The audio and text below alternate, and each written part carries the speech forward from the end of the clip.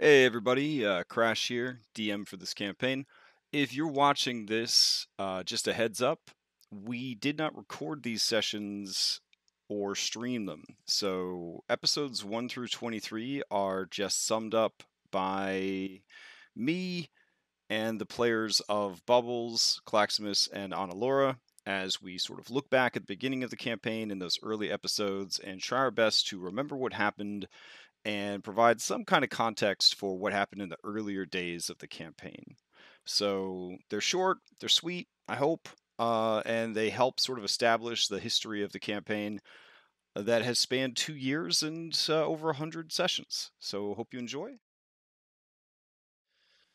All right, let's jump into session 3, How to Be a Pirate. I think they gave us a series of training courses with Riaris Crine.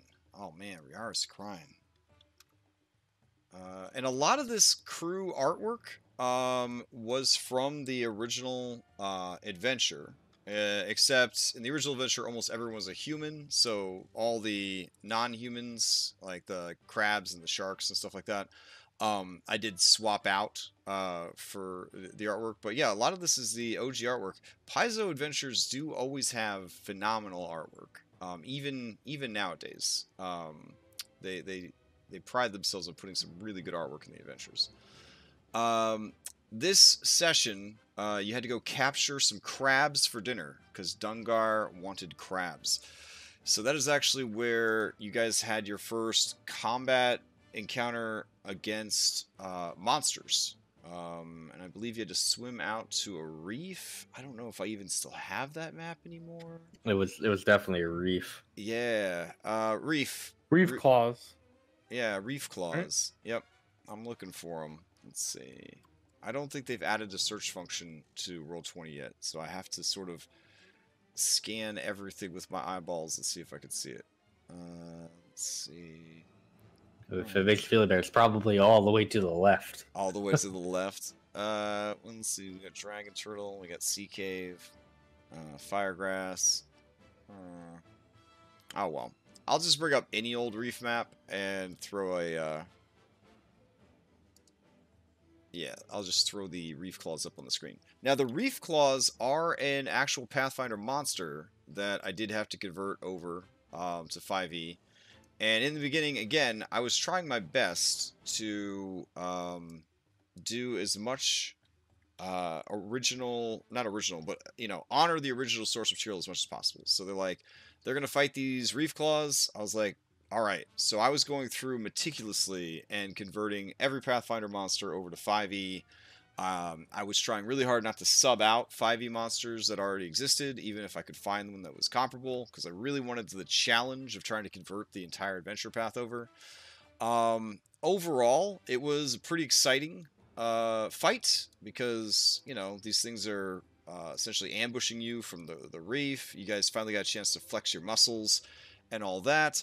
And you were sent there essentially as expendables, and then your performance there impressed the captain enough that in the next 2 sessions you got sent to your first dungeon, which it's always fascinating to me how this campaign manages to add dungeons and dragons to a pirate story. And a lot of the dungeons you went to, especially early on, were dungeons in so much as they were places you had to go and explore, but they weren't always like going deep down into the ground like traditional dungeons, which was neat. Now, the thing about the quest you guys went on in sessions 4 and 5, that we'll talk about in a second, was that was a point in the adventure where they were like, now you should run a side quest. We have lots of them available to Paizo Insiders or whatever service they had at the time, where you would get like adventures every month in like a magazine or a subscription or something like that. And that's when I started to understand the Paizo business model. They sell you 6 different books for the same campaign, and then a map pack, a deluxe map pack, a monster manual supplement, an NPC supplement, a side quest supplement, and then you could sign up for a subscription to get a monthly adventure sent to you every month. It was wild. It was Yeah, wild. Yeah, the amount yeah. of content for this campaign, that was essentially DLC. It was all optional, yeah. Yeah, it was crazy. We still have that in 5th edition D&D nowadays. Like when I ran Storm King's Thunder, it was a beefy adventure. I still ended up going to the DM's Guild and picking up additional content for that campaign, because just like this campaign, there were a number of times during Storm King's Thunder where it just said, and now they should go on some adventures. Shrug. And I was like, okay, I kind of hoped the whole adventure would be in this book. So I went back in time to Dragon Magazine, Dungeon Magazine, and I got this adventure, Emperor of the Waves, that was written by Mike Merles, and I converted it over to 5th edition.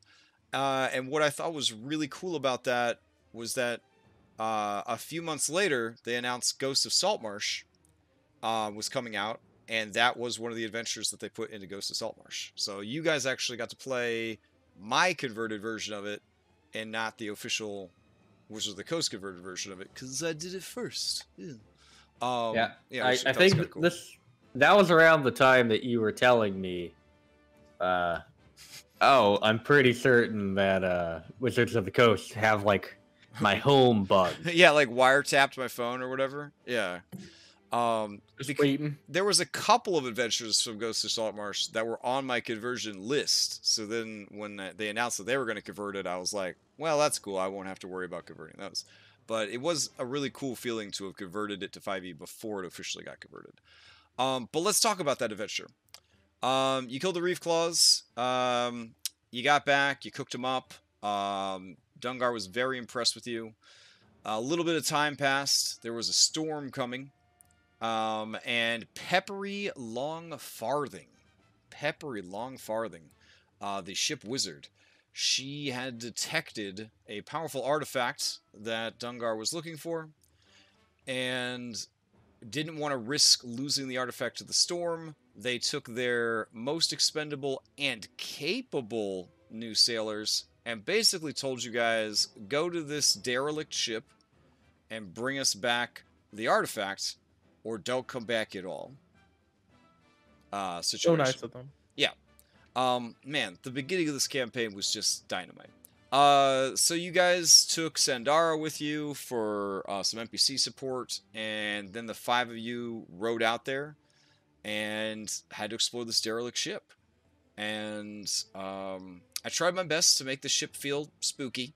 The plot line of it was it was a slaving vessel, and the slaves basically cursed the crew and prayed to a powerful demon for deliverance and vengeance against their captors, and the ship ended up being taken over by like bugs and spiders and all sorts of other nasty stuff, and then all the slavers were killed. But then the lizard folk slaves did not know how to sail a ship, and they were just kind of dead in the water. Eventually the ship became derelict, and then eventually the lizard folk had to eat each other to survive, and then only one lizard folk was left, and he was a super big badass with all sorts of warlock powers, and you ended up having this huge crazy fight against him, and that was when... I don't know, the first incarnation of Artificer that Analura was playing still had this dope ice move where you could like freeze water into huge cubes of ice. Oh yeah, that was amazing. Maybe we should talk a little bit about Analura's class thing. Oh right, yeah. Yeah, so obviously she's an Artificer now, and she's always been an alchemist. She still is. Even if her subclass doesn't say alchemist. But, well, actually, even before she became an artificer, when I joined the campaign, I asked you if there were Eladrin in the Shackles, and I was planning to make an Eladrin Bladesinger to try. But you were actually the one who told me that, hey, we're trying the Artificer. It was a homebrew because they hadn't actually done an official UA Artificer yet. Yeah. Yeah. And I looked at it. I was like, okay, sure, I'll give it a try. Mhm. So really, you brought this upon yourself. Yeah. But Yeah. we went through several iterations of UA artificers before. Yeah, we went They- homebrew, then we did the first UA, the second UA, and then finally Yeah. the official Eberron one. And then I guess some refinement with the Tasha's one. So what is that, 5? You've had 5 class changes essentially, while Yep. still remaining the same class. Yeah. Pretty You much. know what's funny? I never noticed. Like, I always assumed, like, until like, 6 months ago when you were talking about like the new Tassa's one. Mhm. Like, I didn't realize you had changed it. Yeah, Oh. no. Analura was a good sport. Every time there was a new version, remade the character to match the new version. So throughout her career, there was like a shifting. I don't want to say the power ever went down, like, but there Well, was. I mean, I the think very it only first ever one- went up. yeah, yeah. The very first one, I had like a potion that created like essentially Ice, a yeah. wall of ice. Right, Like at a level huge 1, yeah, Cube. Yeah. yeah. And Because that, the damn ice potion, you were just throwing that shit everywhere. yeah, I we just fucking threw went. it everywhere. Yeah. It floated us to the surface. It pretty much helped us with that ship. Too. I feel like now that the game is broken, at the 2 years later, you're high enough level that the game's broken. We should You we can should bring it totally back. bring that potion back. We should just totally bring that potion back, nostalgia wise. That'd be cool. So But yeah, there were yeah. a whole bunch of different potions, like healing potions, like CC. It was definitely a much more interesting alchemist than what they have now, for sure. Yeah. And part of why I allowed the alchemist or the artificer or artificer was that in the Pathfinder setting they had an alchemist class, like an entire class that was alchemist. And I also wanted to add firearms to the campaign, and so it felt like the right move thematically for the setting, that there would be not a tremendous amount, not like an Eberron amount of artificers, but a decent amount. Yeah. And I will say, like, Analura's character, like, your character's probably the coolest fucking pirate concept I've ever seen. It's like a scientist, like, pirate who's probably way too smart to be a fucking pirate. You know what I mean? But you're still a pirate for some reason. Like, I love that idea. I don't know why. Well, I mean, that was the cool thing about the way the campaign started, is you could have had any character, not just a character that was trying to be a pirate, and just they become a pirate out of necessity, essentially. So yeah. Yeah. Because at that point, well, we'll talk about this later, I guess. But like, yeah. I mean, you couldn't really just stop being. Yeah. Yeah. You were enslaved. Well, Like- it's also like every crime drama, right? Like you do crime, and then you're like, well, I'm not going to do crime anymore. And then the world of crime is like, no, you're going to No. keep doing crime. And you're like, okay, one more crime. And then they're Yeah. like, no. The problem is three more when the- crime. Yeah.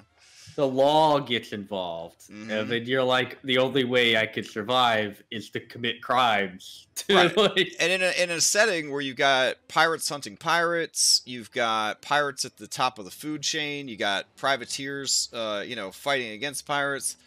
You can't just tell like privateers that come after you, "Oh, I was forced to be a pirate." They don't care. They're still gonna take you down. So at that point, what are you gonna do? Might as well just accept. Yeah. So in sessions 4 and 5, you were successfully able to defeat the remaining crocodile lizard folk. However, the battle against him caused some damage to the ship, which was already in danger of sinking, and possibly the magic of the artifact and the storm itself had attracted a kraken, a level appropriate encounter for a second or third level adventuring party. So yeah. really? No. So then the ship, it's like a CR-23 monster. So the ship's being destroyed by the Kraken. You're trying to save the artifact. You're trying to survive the storms going on. And I felt like even with Roll20 technology, it was still a pretty cool encounter. Like we were drawn all over the ship because it was breaking into pieces, and there was the octopus tentacles like smashing the ship, and overall I felt like it was a tense and exciting first dungeon crawl for the campaign, and you guys made it back to the ship, and further impressed the captain with your prowess. Honestly, I can't fucking believe that 3 of us survived. Yeah, it was good though. It was good. That was a majority stake. Come on, like. Yeah, it was. I think I was close to dying a couple of times. Well, that guy, that boss, he was definitely tanky and definitely dealing out some hits. But overall, yeah, you guys were able to take him pretty easily. Huh. All right. So oh, yeah. At the that crocodile guy that we were fighting, Mm-hmm.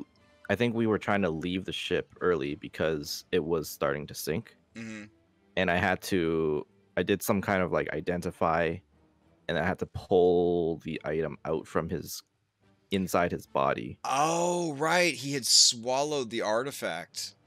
He had eaten the artifact, so you had to kill him to get the artifact. Oh, yeah. Yeah. So we ripped it out of his body while the ship was sinking. And then thankfully, because we're like a bunch of us were Aquan races. Yeah. We had this really cool escape. Yeah, overall it was here's the Salvage run map. God, it's so hard to find stuff. Let's see. I guess I could take you guys over to it. Oh wait. Not in Foundry anymore. There we go. Yeah, it wasn't a Kraken either. It was just a sea monster. It was just a sea monster. It was just a sea monster. That was wrecking the ship. And yeah, you had to fight all kinds of like bugs and crazy stuff like that. And then it was this guy here was the dude at the bottom of the ship that you had to face. And then you could see the giant ice block that you that you created. And then this amazing effect here, this blue rectangle representing the ship being torn in half. Ah, man, those are the good old days. It's good stuff. Oh man. Yeah, your little jolly boat, and then man, Wasn't that from the hat? The original Analura art before she got 15 different tokens. Yeah. So. Well, what about the Bubbles Junior art before he got a single token? He looked a lot tougher back then. He looked did. a lot tougher back then. Claximus looked a lot chubbier. This is like fat Claximus from middle school, and then and the art on the overlay is like him after he slimmed down from being a pirate. So good stuff. All right, so that brings us to session 6, one night at Aello Island.